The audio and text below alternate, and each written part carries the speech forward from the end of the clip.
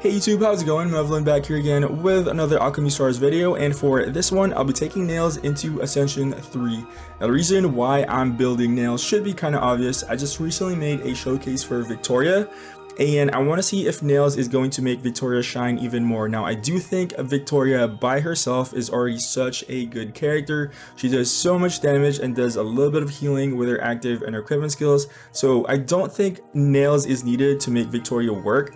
But if Nails can make Victoria shine, and if Nails is also a good character by himself, then he might have a spot on my team. If Nails only work because he has bleed in his kit, I don't think that's enough, because Victoria's bleed synergy is not very good. Most of it is coming from the equipment skill, and I don't think Victoria's equipment skill is very good. So for Nails to have a spot on my team, he not only has to apply bleeds to the enemies, he has to be a good hero by himself, and in this video we're going to see whether that is the case or not. So for skills, let's start off with the chain combo. He is a true sniper at heart. His chain combo is similar to Vice, but the downside is that because he's only a 4-star character, he does not have access to tier 3 of his chain combo. So he's tier 1, deals damage to the 2 nearest enemies, meanwhile he's tier 2, deals damage to the 3 nearest enemies. His equipment increases his stats, his attack and defense proportional to how much HP he is missing. It starts off at 10% increased attack and defense, but this does go all the way up to 25% increased attack and defense when you max his equipment. Now if you guys don't know, 25% increased attack, because of how damage gets calculated in this game, that's actually a lot of increase.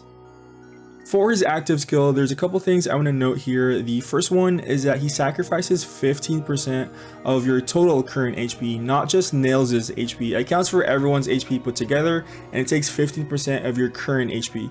And even though it says that it deals damage within 9 square tiles, this does not deal tile damage. It deals single damage on medium or large size bosses, so this is not a detonator ability. And lastly, inflicts 1 stack of bleeding, but if you click on the 1 stack, this actually deals more than 1 stack depending on how much HP Nails has lost. In fact, the first time you use this, you will actually get 2 stacks. Don't know how that works, to be honest. Don't know why I get 2 stacks when I've only lost 15%, but I guess it's 1 plus 1 more for every 15% Nails has lost. As a 4-star, it's really easy to get a max breakthrough, and he benefits a lot from these HP and defense nodes anyways, that this is going to be mandatory, especially the last one. The last one will make your active skill preemptive. And once you get him to Ascension 3, he's going to get 50% increased HP every time you use his active skill. This is actually a really nice addition. To be honest, I actually really like Nails' design. He's kind of weird and creepy, and I kind of appreciate that. It makes him very, very unique.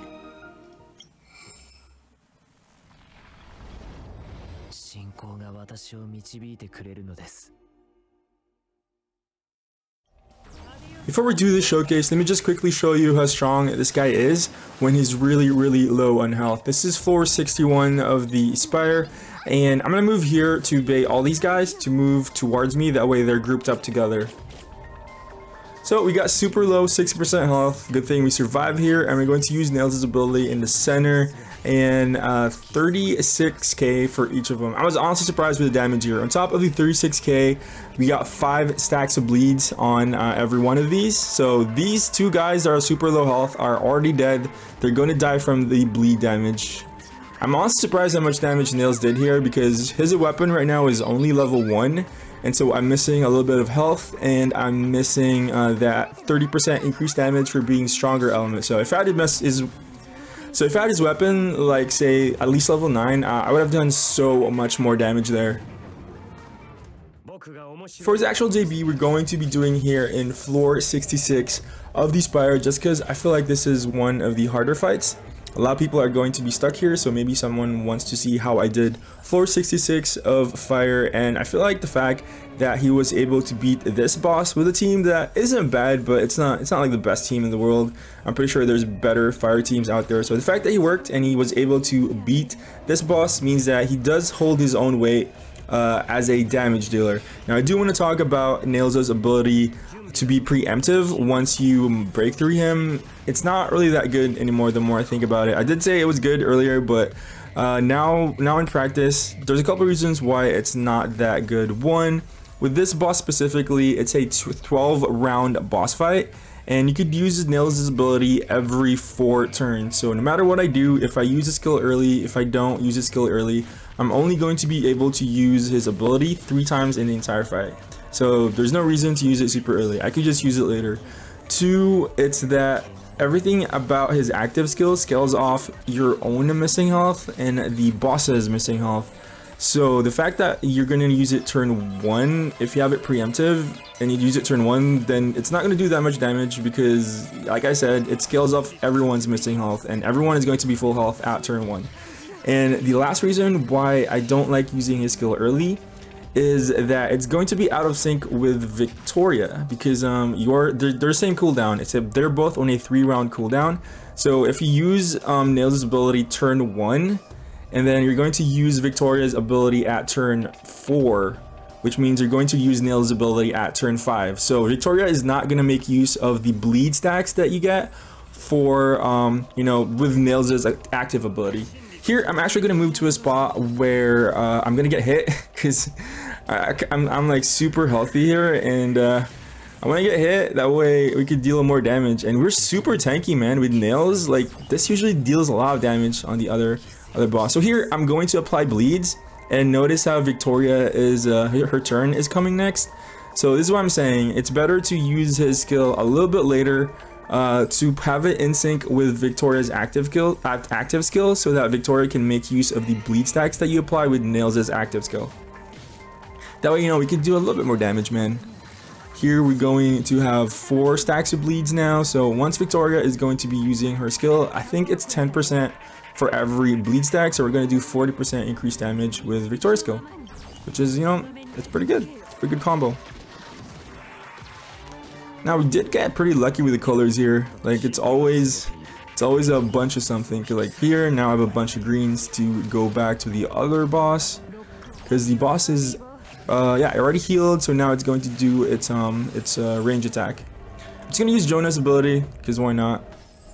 It is a pretty short cooldown, so might as well.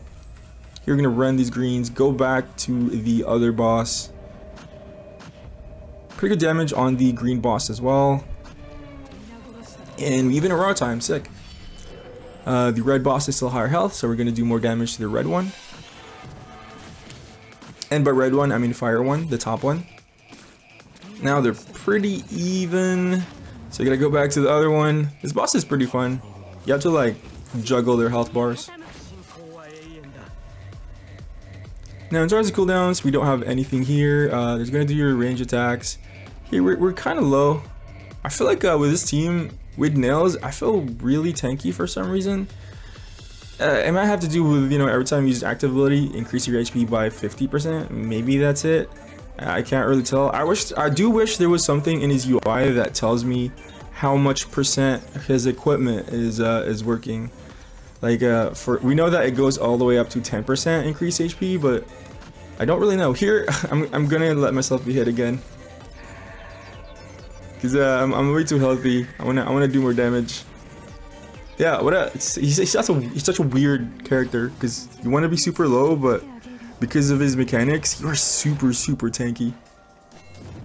Gonna use my Ariel here. Damn, that's so many red tiles on the wrong side, which is pretty sad. I think they're gonna heal next turn, so I'm just gonna run this blue. That way I can do some damage to the green one, bring him a little bit closer to the red one. So now they're 55, 58, 57. So only 2% health on healing there. Now we got a lot of cooldowns. Gonna change more tiles here. We now have our...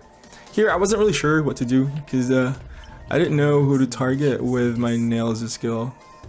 I kind of wish his well, that would be a little bit OP, but I kind of wish his active was just everyone, because being a 9, I guess that might be a little bit OP. It's a bit inconvenient to have to like do this. Yeah, I don't know, should I bleed the green one and then go attack the red one, or should I bleed the red one and attack the green one? Wasn't sure. Here I'm just gonna run these tiles.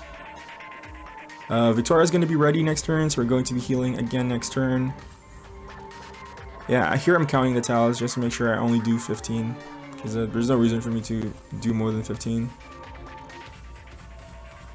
I think I go 16 here. Yeah, I was just like, that's fine. I was too lazy to like go back for like that one tile. So with the bleed on the green boss, it should slowly deal more damage. We are on the 50% threshold, which means now bleeds are better than poison. So the boss is at 37% health. It's going to be losing quite a bit of health. Can't really do math right now. I'm kind of panicking. I'm just gonna run this green just to take it out. And also I'm trying to bait them to go this side because a lot of the reds are on the bottom right side. So I'm trying to bait them on the bottom right side here. Now we're kind of low, and I did make one mistake. I realized, I was like, wait, I can't heal with Victoria because there's no one within 3 tiles around me. So I decided to go Aurora time here, and then that way I could use Victoria's skill on cooldown. Because you kind of have to in this fight, or else you're not going to be able to use it 3 times in the fight. I did forget to use Jonah's skill here, I think. I don't think that was on purpose. I think that was just me panicking because I made a mistake.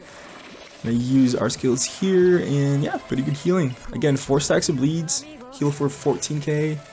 I mean, deal damage for 14k. Now I use Jonah's skill because I forgot to use it last time. Here I'm trying to think where I should go, and I think they're gonna do their AoE attack, so I'm just gonna move here because I'm not super comfortable anymore with my health bars. I don't want to get hit anymore. That's their melee attack. And here, yeah, I decided to just kill the blue one because I was surprised how much damage I did, so might as well just kill the blue one. I think the boss is gonna heal, but his friend is dead, so it does nothing anymore. Here I'm just running the green, getting close to the yellow. I ended up saving Istvan's skill, but now that we're close to a bunch of yellow tiles, we can just convert all these yellow tiles, and that should be game. Oh, also we got this damage. Yeah, we get to use. This is the last time we're going to be using our nails. Do some damage to the boss. Do some bleeds. So after this, I think I'm gonna see how well the synergy of nails plus Victoria is, and also I'm gonna see how much damage nails did just with his bleeds. Yeah, just do it, man. I don't know why I'm like min-maxing here. The dude's pretty much dead.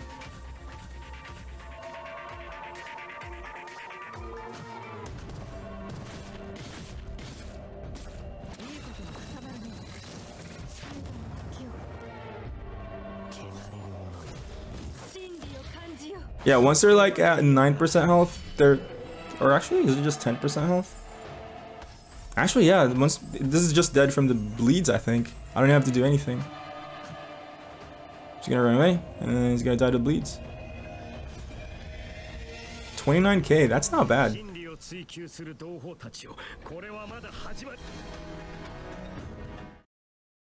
So what I think about Nails, he's actually a really good hero in like a weird way. His playstyle is so different from what I used to. So my fire team is going to be very different than my other colors. In terms of synergy with Victoria, the synergy here is actually not where I thought it would be. I thought it would be because of Victoria's equipment. I would have do more healing because Nails is going to apply bleeds, but it's actually not that. Victoria's equipment is absolute garbage that I will just almost completely ignore it. The amount of healing they're getting from Victoria's equipment doesn't really matter. It's one, their active skills work really well together.